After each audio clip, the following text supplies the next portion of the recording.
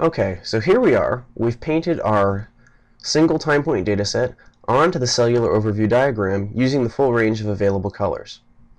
And, at a glance you may not know what the colors mean.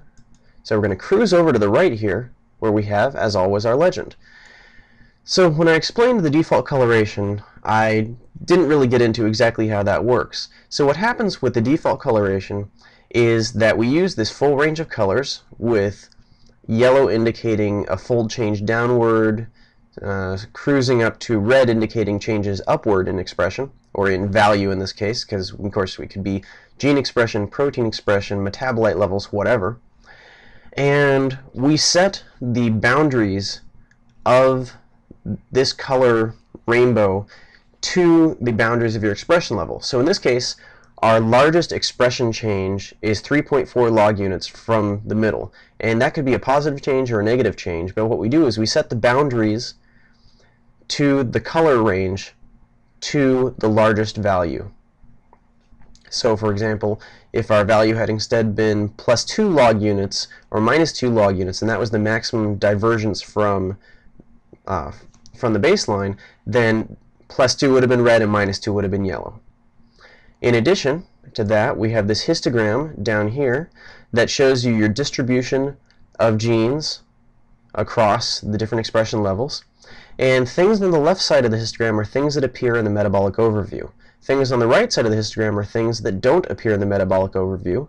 Unsurprisingly, there are a lot more genes from our expression set that don't appear in the metabolic overview. Now, if you want to look at all the genes and see them all displayed, of course, you're going to want the genome omics viewer. And as I mentioned before, that'll be discussed a little later on, either once we get it put up on the web or in a future webinar in the near future that will discuss things available on the desktop version. And down at the bottom of the page here, we have a report. So every time you use the omics viewer for a single data file, you're going to get a report like this.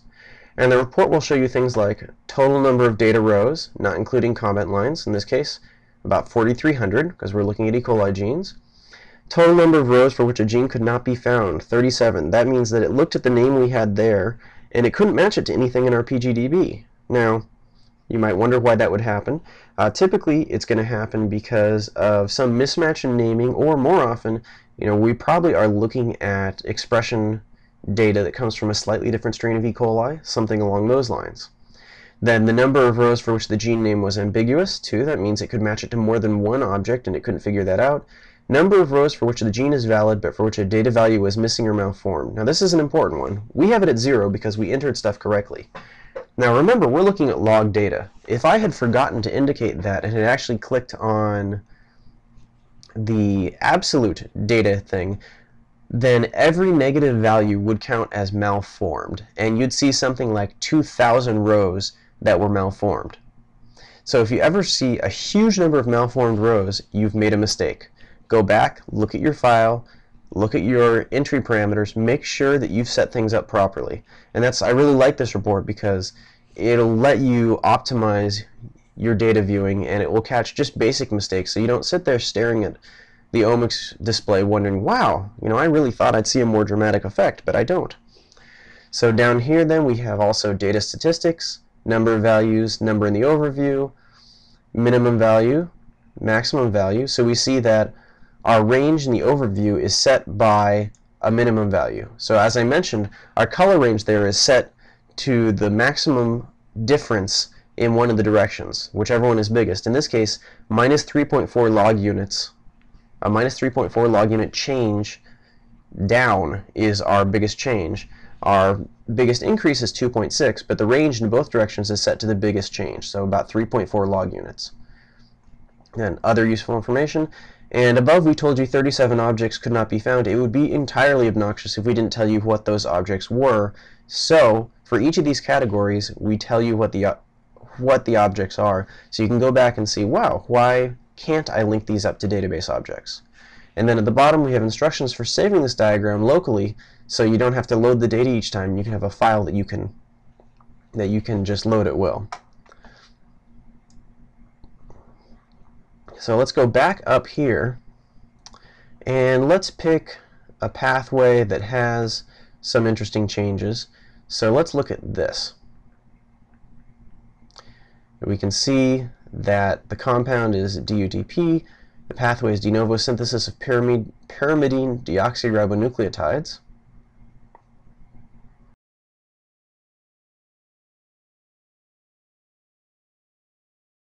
We get to this pop-up view of the pathway, which you will remember hopefully from part 1 of this webinar series. And in this case, there's a lot of interesting things I want to point out on this pop-up view. So let's just scroll over a little bit.